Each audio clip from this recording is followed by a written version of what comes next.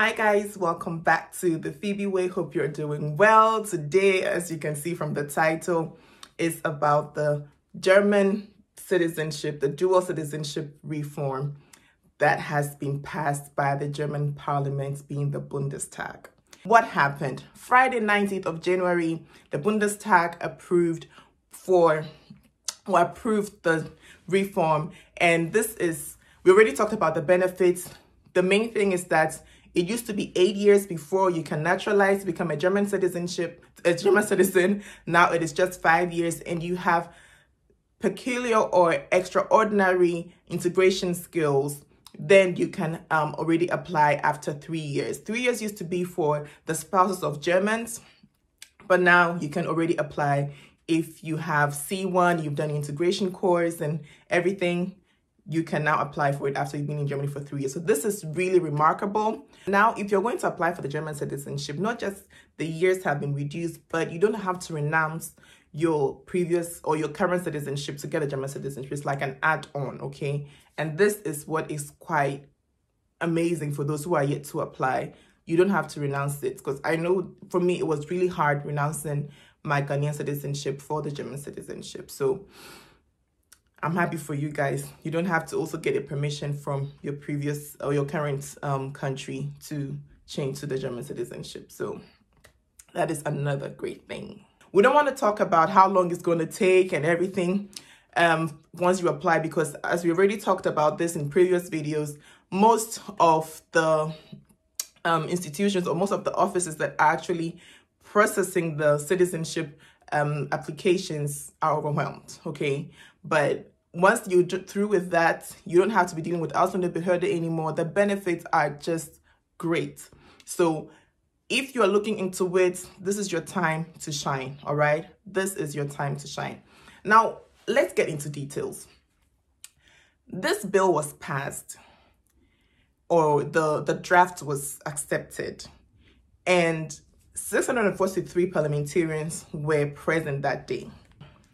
And the Ampel Coalition, being the red, go, green, the red being SPD, green being the Green Party, Grüne, and yellow being FDP, they approved it. So it was 382 votes in favor of the law changing, 243 were against, and 32 Enthaltungen. So 32 were like, we don't want to say whether it's yes or no. So they just stayed away. But Social Democrats, Greens, and Free Democrats were for it. It was from the SPD mainly. They did it. So Olaf Scholz and Nancy Faeser, big ups to you people. But you know, there's a saying that says, know your friends, but know your enemies better. Now, who are our enemies? Opposition parties, including the Christian Democrats and its Bavarian sister party, the CSU, so CDU and CSU, the Union, and are we surprised, AFD. Listen, I already talked about, once you get a German citizenship, go and vote. Now you know who not to vote for.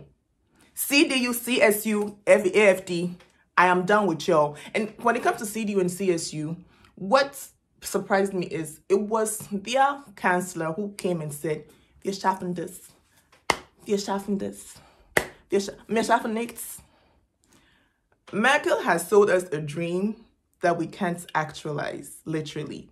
Because why is Ausländerbehörde overwhelmed?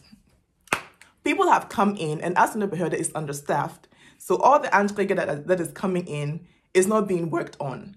And now CDU, CSU, the Union is trying to say, listen, one of them was even arguing that this is going to be the reform or the law that is going to have the most negative effects in Germany. You people are collecting my tax. Like, I pay taxes and you're telling me what? For me, I already have the German citizenship. What I'm excited about is that I can go back and get my Ghanaian citizenship back, because I had to renounce the Ghanaian citizenship. So that's what I'm excited about. Now let us get into, when is this law going to be enforced and implemented? We have one hurdle because the law is supposed to go to Bundesrat, so that's like the upper chamber of the parliament. And Bundesrat is supposed to meet somewhere in February, I believe it's the 22nd of February. And some are saying that they don't have the power to stop it becoming law. If they do, we're yet to see. But that's one thing you have to keep in mind. This is something that you should keep in mind, that we still have Bundesrat to go.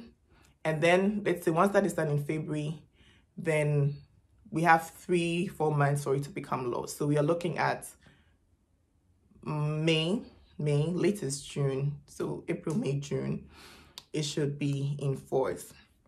This is what I'm thinking about at the moment. Guys, let me know what you think about how the setup was. And I wasn't surprised with AFD and what they would vote and the arguments that they made in parliament and everything. I wasn't surprised about that. But what really shocked me was CDU, CSU. If you want to know about the advantages and why you should, they're all on the channel.